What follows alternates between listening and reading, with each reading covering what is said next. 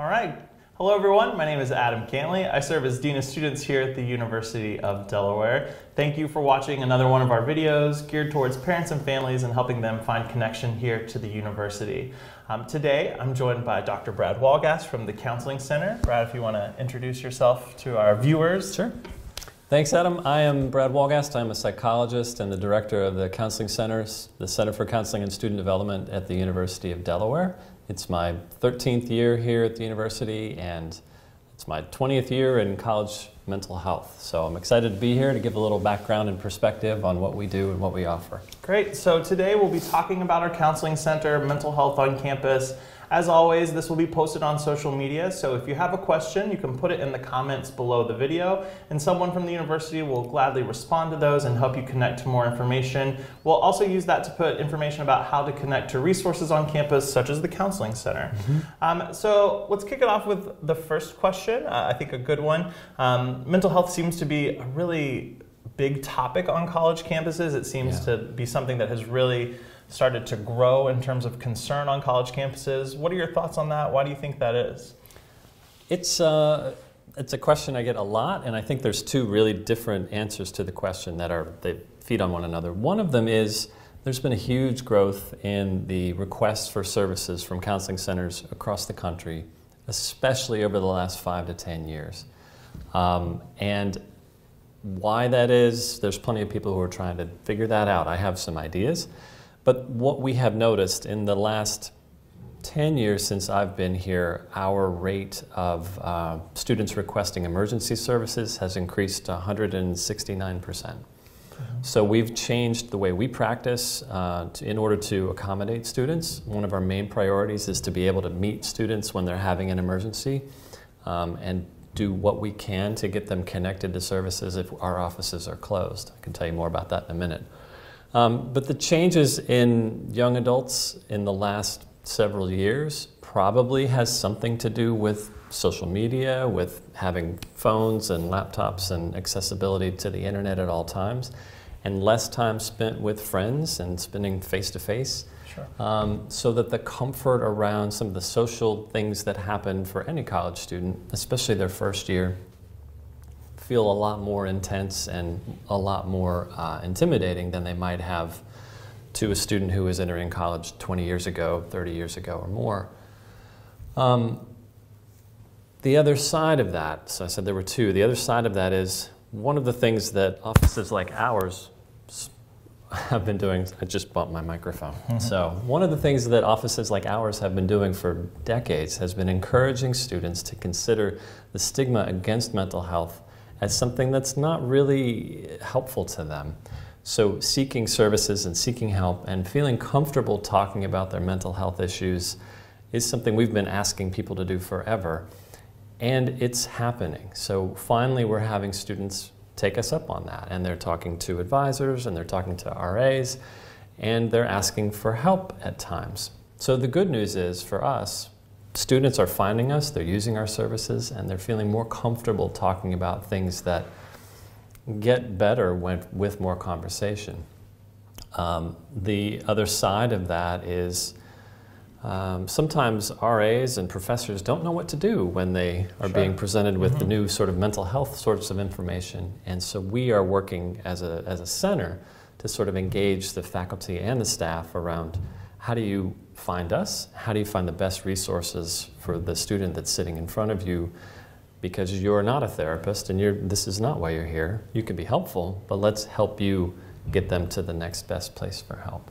Yeah, and I think for a lot of our students, would you agree, coming to college for some of them is the most significant life transition they have ever faced, Certainly, right? Yeah. So a lot of times these mental health concerns pop up around times of transition, right? Absolutely. And the biggest first transition is probably, I think it's 70% of students coming to college these days have never shared a room, right? And you come to college today and you're most likely sharing a room with at least one person. So there may be more than that. And you probably don't have your own bathroom. That's something all by itself that on its face seems like, yeah, it's not such a big deal, but week 3, week 7, week 10 of that, of living that lifestyle, can be a little bit overwhelming. And if you add a little bit overwhelming living situation to some hard classes and a complicated relationship here or there, or something comes up, then you can wind up with enough stress that it's really helpful to talk to somebody about. So when our students are looking for support, what are some common places that they go to or how they find help on our campus? Yeah, and that's a great question. It follows right from the last one of, since so many students are more comfortable talking about their concerns and sometimes mental health concerns, we're having more requests. And what we've found when we ask students is that the first people they talk to are their friends, maybe a roommate, and then probably a parent, so people watching this video, and then they may talk to an RA or somebody else on campus, and then down the list is a counseling center kind of staff member. And what I want parents to know, first of all, is that they didn't forget. They still know your number, and they will still call you and use you to help them deal with a complicated situation.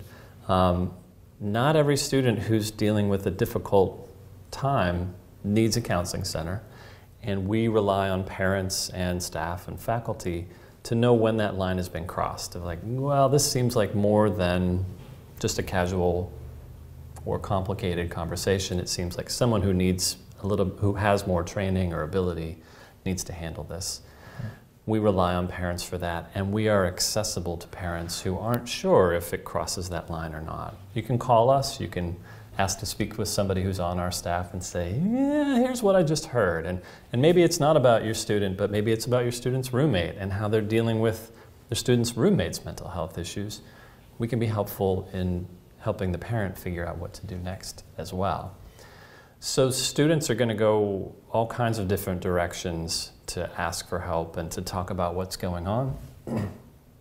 And in the past, they would usually either come to us or maybe have a private conversation with an RA.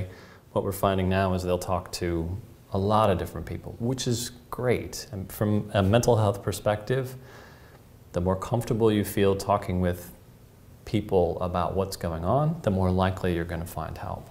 Yeah, and I think that's good that a lot of, our first-year seminar courses are adding conversations just generally about the different services and ways to access help on campus so that if a friend is going to another friend, they at least have some base knowledge of what can be helpful on our campus. Right. So when we think about trends in mental health and what you all are seeing in the counseling center, maybe you could share some of the recent data and trends that have been kind of popping up in your field that are being discussed. Sure. Probably related to the increases in social media and the contact that people have mostly through their thumbs rather than through their eyeballs is social anxiety. So students arriving on campus feeling concerned, worried, upset about what I think people are thinking of me or whether or not I should be there or doing that. And that has increased dramatically in the last 10 years. Prior to that point, it was really easy to say the number one reason people use our services is feeling down or depressed. That has flip-flopped with feeling stressed or anxious and the depression didn't change. That's still right where it was, but anxiety and stress has risen to a higher level than it's ever been for what people are walking in our door with. So that's clearly the number one increase. Another thing we've noticed a trend in, and all of these things I'm saying are not University of Delaware trends, they're United States of America trends for young adults. The other trend we're noticing is probably it's more comfort in acknowledging or admitting feeling thoughts about death and thoughts about wanting to hurt yourself. Previously, 15, 20 years ago, that was less common or less commonly disclosed. And now we're hearing that much more commonly disclosed and much more, I was going to say casual. I don't think anyone's casual about mentioning it, but it's a lot easier of a conversation than it used to be. And I think those are tough things to hear for the first time.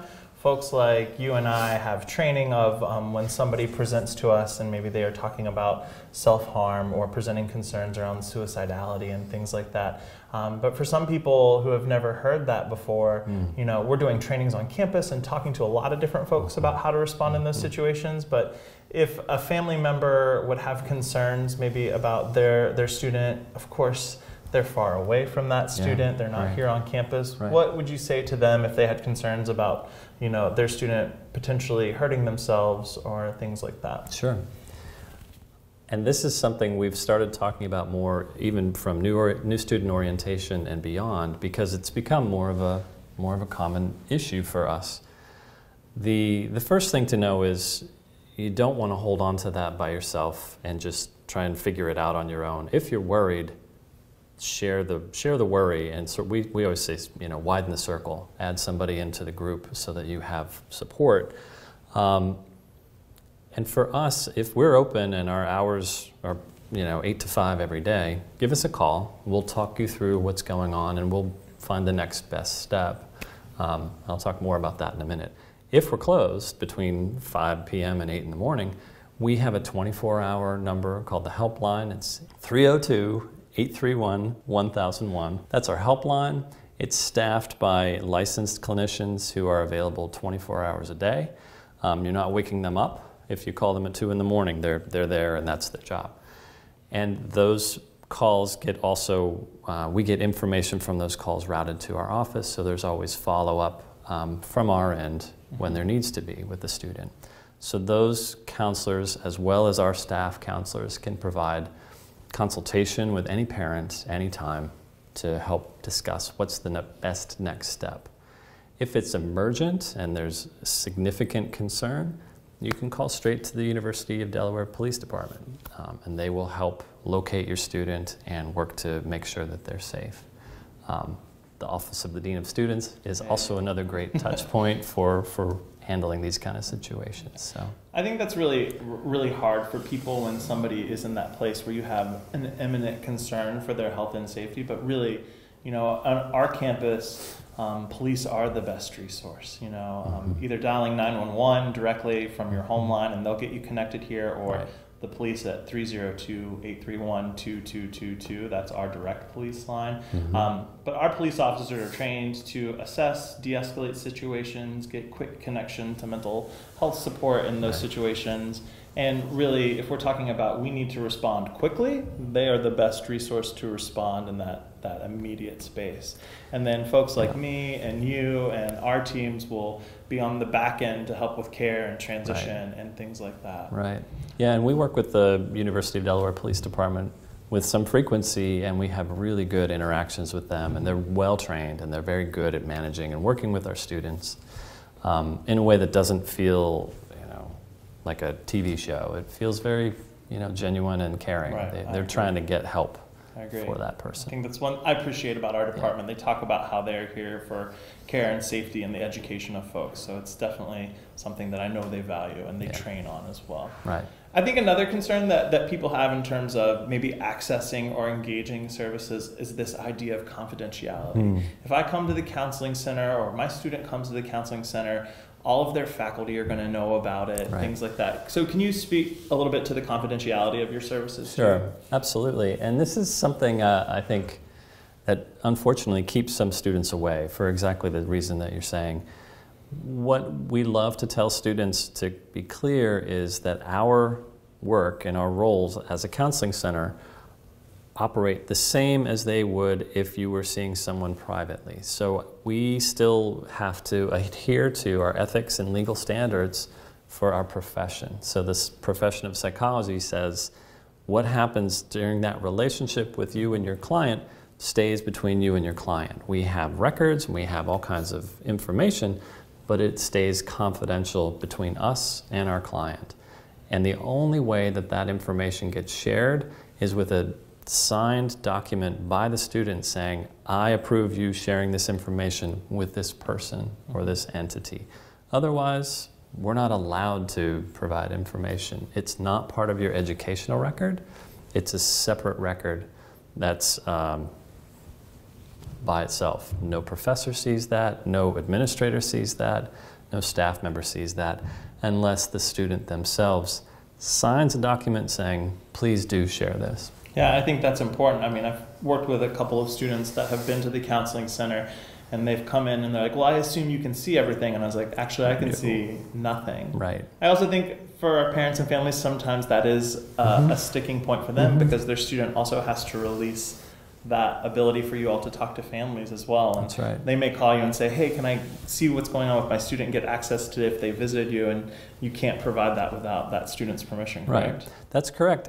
At the same time, frequently we'll have students say, I know my mom wants to talk to you, so let me just sign this form and give you permission to talk to her. That's totally normal. So if you have a student that you want to come see us, let them know, and you want to find out, like, did they show up, or are they okay? Let your student know before they come in or after that there's a form, we call it a release of information, that they can sign to give us permission to talk to them. And it's no big deal. That's totally fine. Students also have the right to say, nope, I don't want to do that. That's protected in their confidentiality. And if that's the case, we're going to ask the student to talk to you as the parent, not you. And if the parent's calling us, we're going to say, keep talking to your student. Maybe there's a way we can work this. Yeah, I think it's a tough one for people to grasp, but it also helps hopefully eliminate some barriers for people to come in. Because if they feel like, oh my gosh, you're going to tell my mom and dad or everything, you're going to tell my professor's everything. Yeah. Knowing that isn't happening can sometimes reduce the barrier of getting connected to help. And that's the whole point. I mean, the whole goal of confidentiality is to create a safe place for any client to tell whatever they need to tell to that clinician, so that we can do the best work we can and to provide them with the best care we can provide. Right. I also think there's always this conversation around just college counseling centers, like you only get X amount of visits and they referred me to someplace else off campus. Can you maybe give a base explanation of the services? Sure. What are the limitations around that and the referral process as well? Sure. Big question. It's huge, yes. So I'll sit back. Guide me back if you need to. Yeah. College counseling centers across the country these days, almost all of them have a session limit for the number of times a student can use services, either during the course of the year or during the course of their 4-year at the university. The University of Delaware, we have a 12-session limit per academic year.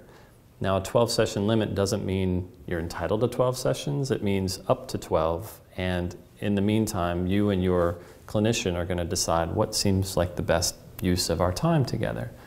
Some students walk in the door for their very first meeting and they explain pieces of their lives or pieces of their experience where starting in a short-term treatment model doesn't really make sense. For instance, we'll have students who will arrive saying, I've been in therapy for the last 3 years. It's really good for me. I need it every week, and I want something like that.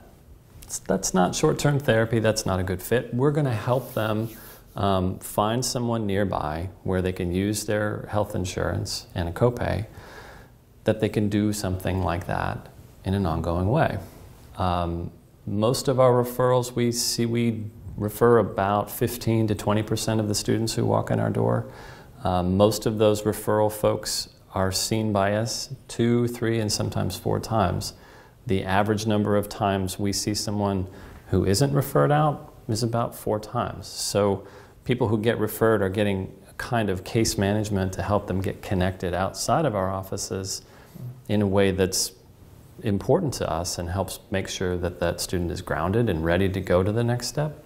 Students who are seeing us average about 4 sessions, which, by the way, is the national average for outpatient psychotherapy, because that's about as much as people feel like they need at the time, whether that's the clinician and usually it's the clinician and the client deciding together, this is about right.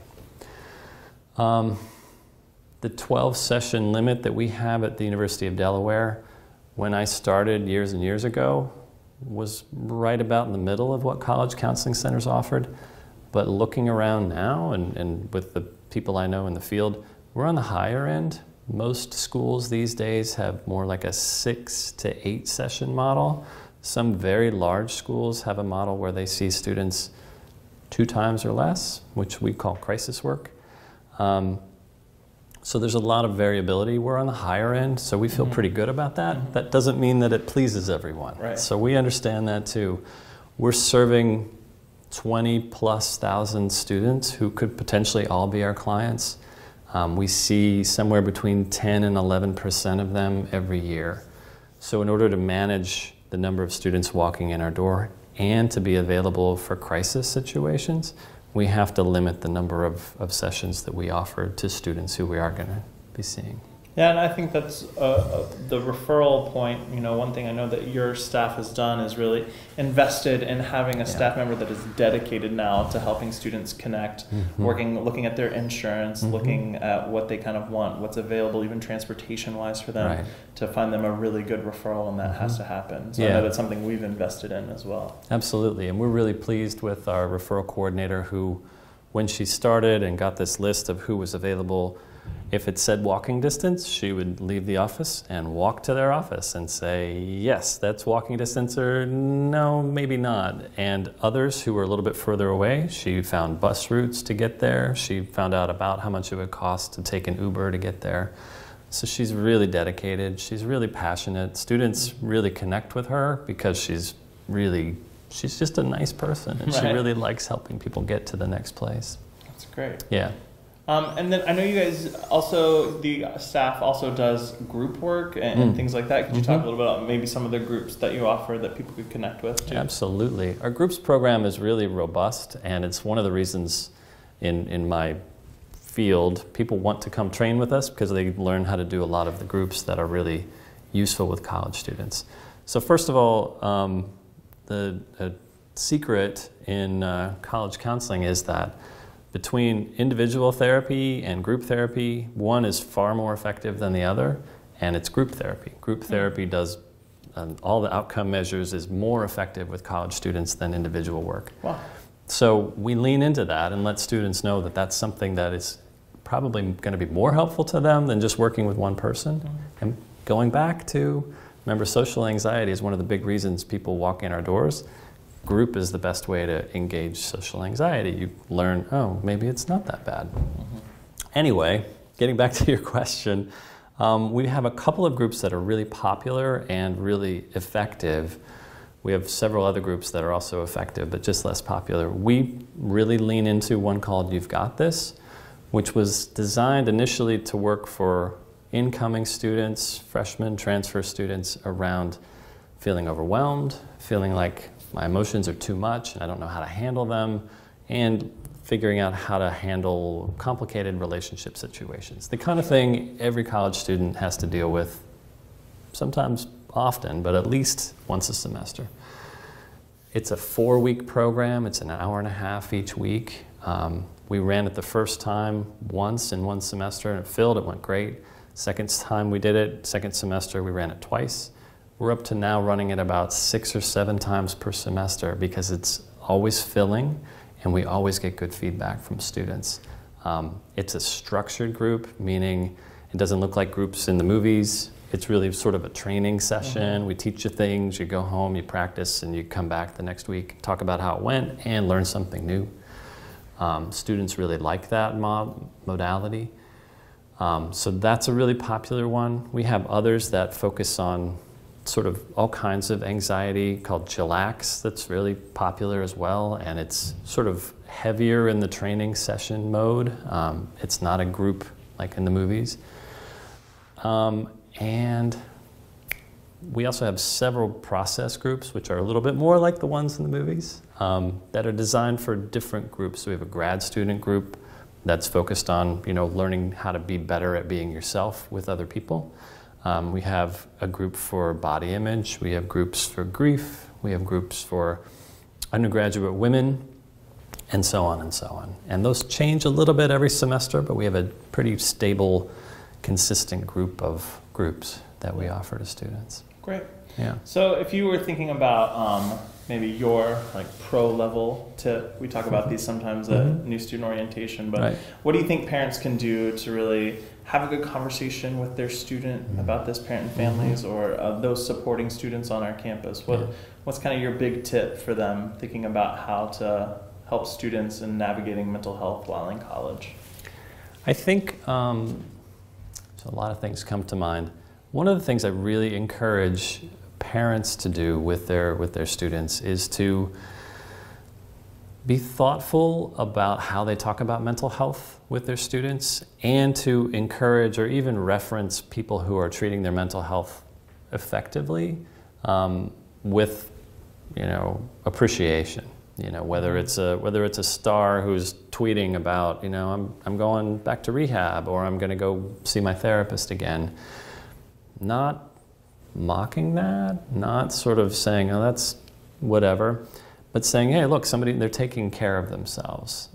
For some families, that's a real shift. And students, while they may feel good about it, will follow some of those leads that they hear from their families. If their family seems to think that treatment or therapy or whatever is not a good idea, they may be more reluctant to go. So just thinking about how you talk about and how you reference, especially when it's in the media or in pop culture, that people are taking care of their mental health, that's a good thing, and let it be a good thing. And I have one more pro tip, because I want to talk about sleep. Sleep. Yeah, that's me. It's Brad's specialty area is sleep. So if you want to learn about sleep, we've got the man right here to just tell hang us. around me long enough and you'll hear something. Learn a lot. Yeah, because I can hardly stop talking about it. For especially college students, and especially in the first year or two, if you're going to recommend any one thing to your student, I don't know anything about them, the one thing you can recommend to them is that they're getting maybe about another hour of sleep per night than they're already getting. Most college students these days are sleeping about 6 hours a night, plus or minus, and that's really not enough to sustain over the semester a high immune system and a high ability to do academic work. You start strong, and the longer you go at 6-ish hours, the more you fade. And the easier it is to pick up colds and flus, and the harder it is to store new information and manage things like your mental health. Sure. Awesome. Well, Brad, thanks for taking time to be You're here welcome. with us. If you want more information about the Counseling Center, you can visit their website very easily, udel.edu/counseling. You can also call them on their line, 302-831-2141. And then our 24-hour helpline again, as we have for after-hours support, is 302-831-1001. If you have questions, leave them in the comments below, and we'll definitely address those as they pop up. And thank you all very much, and thank you again, Brad. Thanks, Adam. Yeah, awesome. Thank you.